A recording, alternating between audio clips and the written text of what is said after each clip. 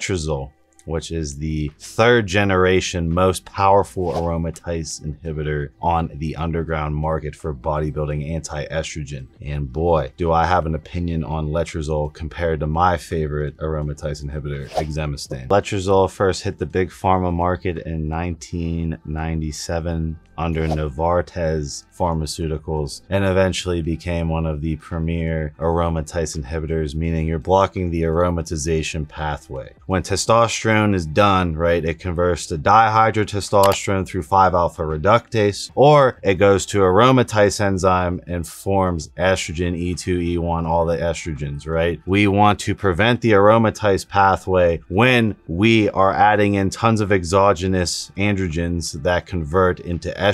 If you have too much aromatization, you get gynecomastia. AIs are this very useful thing, but I'm also going to touch on the damage, but letrozole is the most powerful of them all. I don't ever touch letrozole. I have a ton of letrozole, never really use it.